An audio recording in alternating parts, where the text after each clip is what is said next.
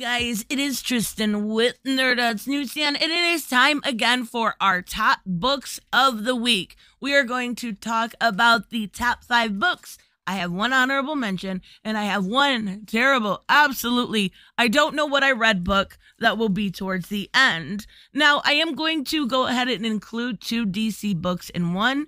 War of World 3 did start this week, and it includes War of World 3 number 1 and the Suicide Squad title. I combined those two. I think it's a little bit fair here. Both were really good, and you'll see them on my list. But because they are on the same storyline, I'm going to combine those. And it was a way of sneaking 6 into my top 5. Let's be real here. So, if you enjoy this type of content, make sure you hit like. I make content every single day. Hit subscribe. I said that backwards, didn't I? Oh, that's all right. Leave me a comment down below. Let me know what your top books are of the week. And let's start right off with an honorable mention. And I have Noctera number 8 by Scott Snyder and art by Tony Daniels. This book every single week every single time it's out is very, very good. This week, it kind of felt like the turn that everyone expected. And now I won't give it away, but I saw it coming a mile away. We got, oh my God, this guy is bad. But now we're going after him. It was very, very odd heel turn for me. But we'll have to wait and see how it goes. It's kind of using the trope, the enemy of my enemy is my friend. And I'm curious to see. I've really enjoyed this book thus far. I do think it is one of the better books that we are getting on the indie scene. So it's definitely worth checking out. But yes, it only made it into honorable mention. Now, let's start right off with my top 5. And this is the book I was talking about, War for World 3. And it is part 1, and then part 2 is actually Suicide Squad. And it is so good. It is by Robbie Thompson and Dennis Hopeless. The art is by Dexter Soy and Eduardo Plancia. Oh my goodness, this is straight up action insanity. I think I love Superwoman. I do. She's so manipulative. She's so crazy. She's so fun. And she looks at Owlman like he's a toy. Like she looks at Owlman like, I don't think any normal person thinks this way. And that's why I think it's so good, because she's straight up evil. She's doing everything in her right mind to manipulate Ultraman to make him just absolutely insane. And I think we're going to see the apex of that insanity pretty soon. But I've been championing Suicide Squad for a long time. I would like to see Robbie Thompson stick around and get some more work with DC every single week. His work with Ambush Bug is some of the best. I absolutely love it. Even in this one, they're singing and they have to redact the song lyrics because, Warner Media took their money. I love it. I have to deal with them anyways way too much. So I really, really enjoyed this. I'm glad to see where it's going. I was at first when these mini events were announced, I was like, oh God, we got Trial of the Amazons, we got War for World 3, we got Shadow War, we got Shadow of the Bat, we got this. And I'm like, okay, I kind of like the mini events. I'm kind of digging them. 5 issues in and out. Yeah, I really do. I'm enjoying them. So this was great. Both issues were great. I love Dexter Soy. Definitely worth a read. So for number 4, I have Arkham City, Order of the World number 6 by Dan Waters, and the art is by Danny. This is the final issue of this, and the ending was so cute. So obviously I'm going to give a little bit of spoilers with this one because it's the last issue, but we actually see what happens at Professor Pig's Arkham Asylum, and he does a really good job of keeping everybody in tune until Azrael is let out of his cage. And I'm still confused. If you guys know, let me know in the comments below. Did everybody die, or were they just chained up and they're going back to Arkham? Because, I don't know. Even so, we have Jocasta Joy, who's the doctor who's been trying to keep these people sane, for lack of a better word.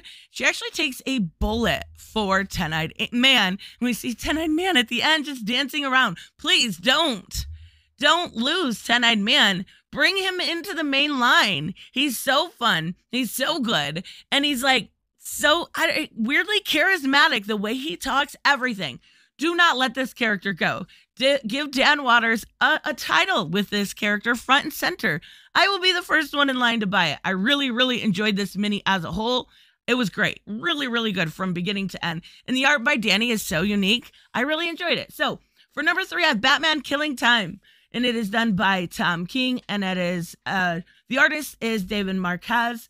For one, this is a beautiful book. Like the coloring combined with David Marquez art on some of the panels of Killer Croc are phenomenal. And the way that Tom King uses monologues in order to explain what's going on.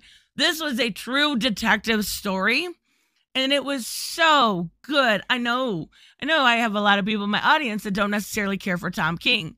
This is Tom King at his peak Batman. He said he was done with the deconstruction, and he meant it, and he nailed it out of the park. I cannot wait to see where this goes. 6 issues, he can do it. And his other work going on right now has been good. Supergirl just wrapped up. And then we also have Human Target, right?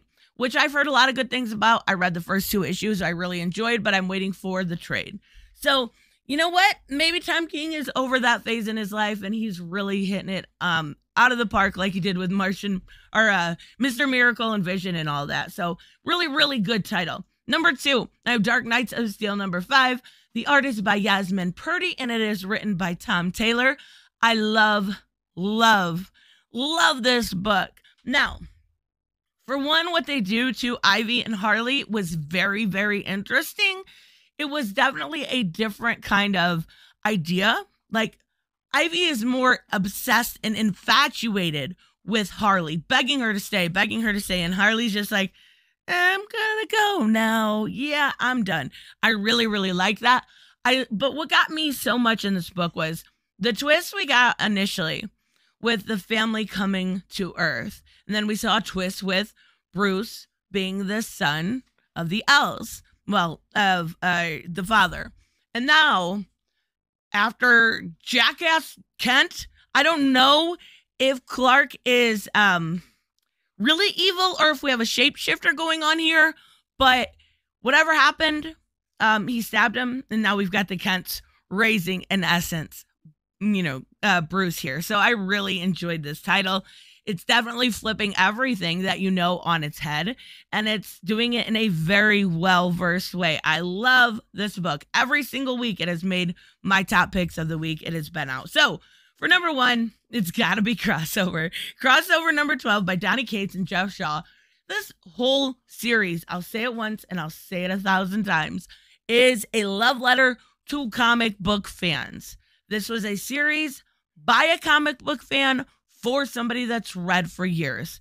And this just cemented that. And we actually see Negan meet Robert Kirkman. But what I was confused about, let me know in the comments below if you guys know, because I don't know. From my understanding, if you killed the creator, all of their subsequent creations were gone. But obviously that doesn't happen because of what happens with Negan. And now we're getting this whole kind of apex of everything going on, or climax, and it's so good. This book, if I know a lot of people have come into my comments and said one thing or another about this book was made for Netflix and No, this book was made for fans. There's no way this is going to be made into anything but an omnibus. There's no way this book is going to make any sort of screen. Because it was made, the entire time this book has been around, it has been exactly what it needed to be. It has been exactly what it set out to be. And that's what makes this book so good. And then we've had, Alan Moore version of Donny Cates this entire time. And he comes back and he looks like Donny Cates, he's shaved and he's got blonde hair. I love it. I love the way he does this. Keep up the fucking amazing work. I will keep buying this book. I love it. I can't say enough good. He even has a little line about bleeding cool in there. Oh my God, it's so good. So, for my worst of the week, I actually remembered. I have Strange number 1. Okay, so I've talked a lot of shit about Jed MacKay. Not bad. Okay, that was the wrong way to say that. Talked a lot of good about Jed MacKay. Actually, his Moon Knight didn't make it in this week. Not because it was bad, just because it wasn't as good as the others. But and I was like, yeah, Jed MacKay's so good. I really like his Marvel work. What was this? What was this? Cleo is Sorcerer Supreme. Get it? Get it? I'm going to tell you again. She's Sorcerer Supreme. Did you know that? I think in, 23 pages, she probably said that 5 times. She has an altercation with Dr. Doom. It is a key. So if you're an investor, it is a key. But I don't know what this book was supposed to be. Whatever it was supposed to be, it wasn't. Because it was not well. The dialogue to me, I think, is what was so irritating. Like, I get sometimes I talk in circles or in riddles or backwards, but I'm not a comic book character on a page. It should make sense what they say. And I just felt like I had to read them more, than 2 or 3 times because I'm like, what is this book? What am I reading here?